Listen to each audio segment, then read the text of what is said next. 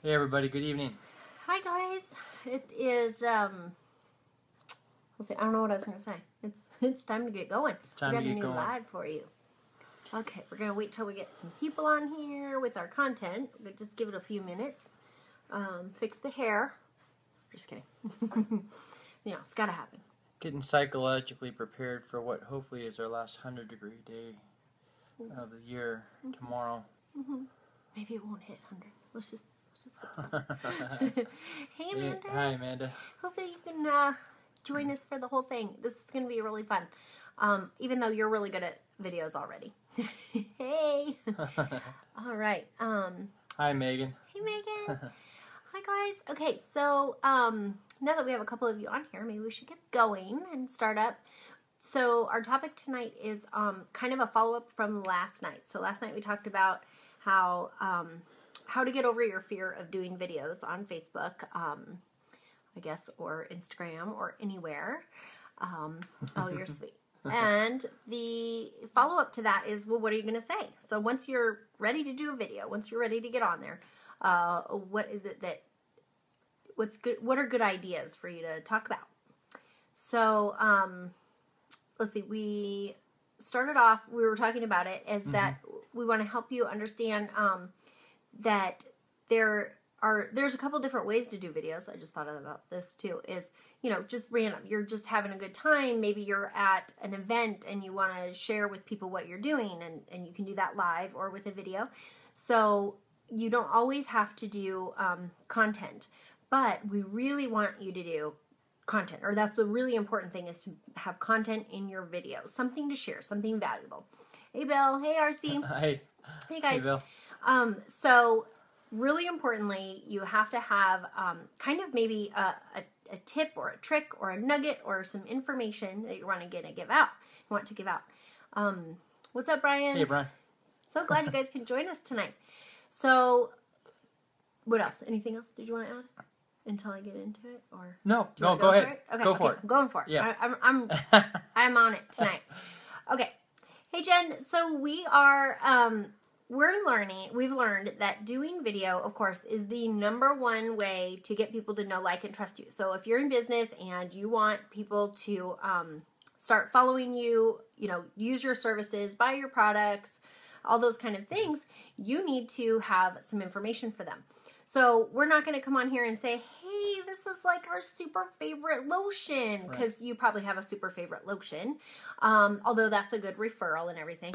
We want to come on here with something really valuable, some things that we've learned. Like, we did listen to a bunch of Jim Rohn's tapes, kind of a series, and that was really, really helpful and awesome to learn about our mindset and where we are in life and what we're thinking about, and success-driven kind of a thing. So that's something, you can take something from anywhere, such as Jim Rohn, or, that's just a speaker. So anybody that influences you or has helped you, motivate you, things like that. Do you have another idea? Yeah, I mean, just throwing out names. Really enjoyed reading Daniel Pink's really books. Very, very fascinating stuff. Certainly, then the big ones, you've got Tony Robbins, and, Robert Kiyosaki. There's just, on and on it goes. So these books obviously filled with all kinds of content that you can then turn around and share with others in the form of a video. Just put it in your own words. Just take away a few nuggets. So if it's your first video, it's really easy to find content out there. There's tons. And anything that has moved you or inspired you or helped you is perfect, because then they're going to feel that passion and that conviction in your voice and understand what you've, they're going to hear it. They're going to want to hear it too. So, and there's also a benefit for us when we apply what we've learned, and when we talk about it ourselves, it gets more ingrained in ourselves. And so some of the concepts, some of the skills that we've learned in the last few months alone, the more we put it into practice, the more we talk about it in these trainings, in these webinar, in these live sessions, the more it becomes just naturally built in. You remember it, you understand it. Yeah, it's just part of our DNA now. Yeah, so you can say it better. It comes out clearer. And the other thing too is, just like teaching, once you do it, it is natural. You know, you learn it hey, Teresa. when you're doing right it. On. So right that comes with thank you. years and years of being a teacher. So hey, Tatiana, how are you? Okay, so the next thing is that you can talk about. Okay, we talked about, you know, inspirational things that you've learned. Mm-hmm. What about a webinar you've been on, or a training you've been to? And if you've been in business for a while, then I'm sure you've learned something. So you've, if you're going to help other network marketers or other people in business, you're going to want to share some of that knowledge. And it's kind of funny, but you can pick one thing and kind of run with it, like we are doing tonight, right. and have enough to give to somebody that's really valuable, and maybe spark their interest or ideas for the next time that they're ready to do a live. Yeah, and I think that's the name of the game, is keeping things simple. Mm-hmm. Just picking mm-hmm. one or two things and not getting overly complicated. You know, that's what I appreciate about when we happen to go on a road trip and making a stop for the children at In-N-Out Burger. If I could just make a pitch for them. You know, you look at their menu, it's really super simple. It's like I don't have a million choices. Yeah. And you can't find it on anyways, I don't know. That's kind of a digression. But, you know, when you do video, don't feel like you have to get all complicated and talk about 10, 20 different things. Right. Keep it simple and you'll be fine. I like that, because we talked about that earlier. What are we going to tell people tonight? What are we going to talk about, and what kind of content? Well, it was like, okay, break it down to what we're learning, and that's what we both have learned being teachers. So hopefully we can help you with that. Okay, I didn't write down all my ideas. What was the other idea? So just things that you already know, things that you've already, you know, experiences. Oh, next one, telling stories. Stories are huge. So do we have a story for you tonight? Hey, Nancy. Hey, Nancy. Hey, guys. Hey, Jess. This is fun. If you guys have any questions or ideas, throw those in there too for us and for everybody else, because we'll read off your comments for everybody, and then later on when we post this live to our page and to our blog, then other people can read the comments. Well, I think so from the blog. I'll have to check. There's so much to learn. It's so fun. There's like little things we're doing every day. Yeah, I don't know if we have a story to share unless we think of something quick. You know, but yeah, I mean, anytime you can connect your content or your presentation to some kind of a story, I mean, that right there is absolutely key. Mm-hmm. I mean, I don't have to tell you that your interest level just gets piqued when, you know, there's a story involved. I have one. I have a story for you. Oh, great. Okay, do we have time? Okay, yes. I think we have time. Go for it. Okay, so, yeah, nothing's on my phone here. Soccer practice is almost over. So today, on our wake-up call, the co-founder of one of our platforms affiliates spoke about this story, and it was called the Michael... what was it called? Michael Call Michael or something like that. I don't know what it was called, but it was about a soldier in, I believe, the Korean War. I'm already forgetting the little bits, but they're not important. Okay, so he's at war, and he learned the prayer of Saint Michael for protection, and so he learned that as a young child, and his mom taught him that. And so when he was injured in this war and he came back to recover, he wrote wrote a letter to his mom, and this story, or this, I call it a story, but this, you know, he wrote down this experience, has gone huge. You may have heard of it, but he, so he was injured, he was back. He wrote to his mom about how he remembered this prayer, and he prayed it a lot while he was involved in this war. And so when he was, you know, just hanging out, when they were marching somewhere, when they were in combat, he was just always praying this prayer. And I don't have it in front of me, so I can't read it to you, but it was about protection and about belief. Hey, Chuck. Hey, Chuck. And so when all of a sudden they're marching to this, wherever they're going, and it's really cold out, and he's realizing that, and all of a sudden this guy walks up next to him, this really big, he's in the Marines, so he's a very large guy, and he started talking to him, like, hey, I don't recognize you. I didn't think you were part of our, I don't know what you call it. Regiment. Thank you. Mm-hmm. And my name's Michael, and the guy, or what's your name? And the guy said, well, my name's Michael. Oh, oh, my name's Michael too.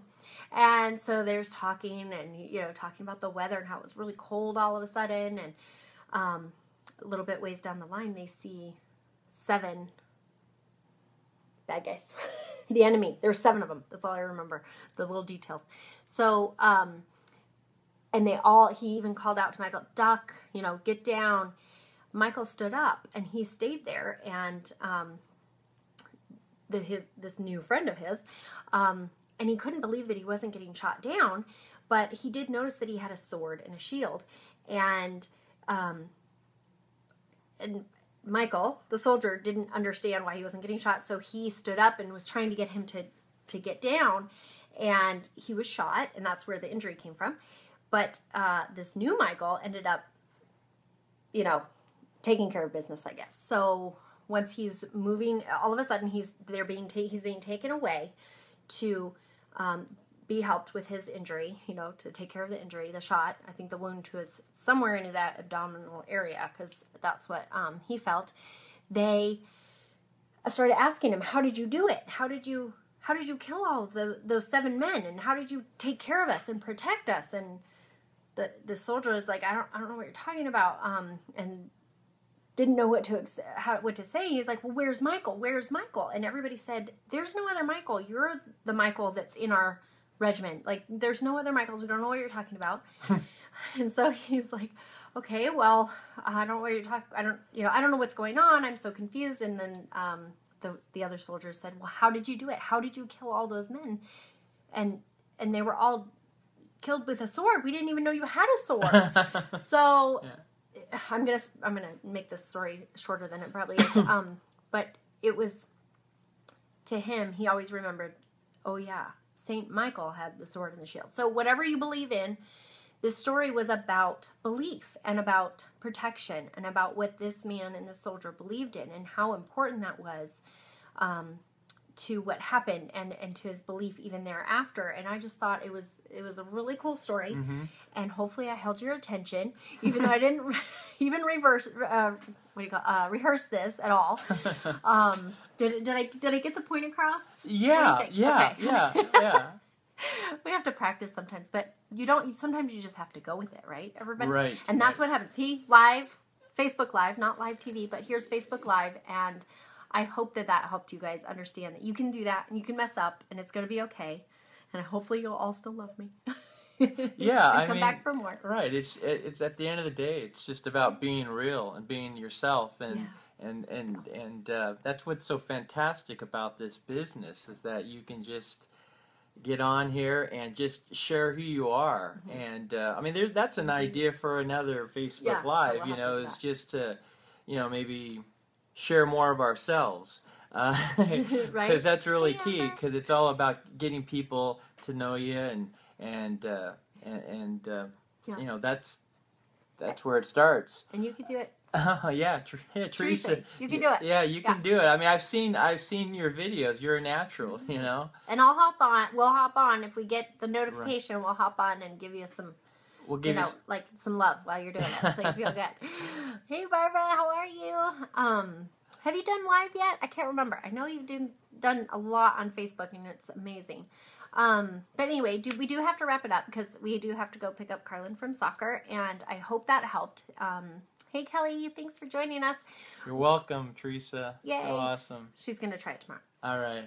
Okay, so don't forget, even though you may be afraid, it's about other people. I wanted to recap from last night. If you're going to do a video or live, try not to think about what you look like.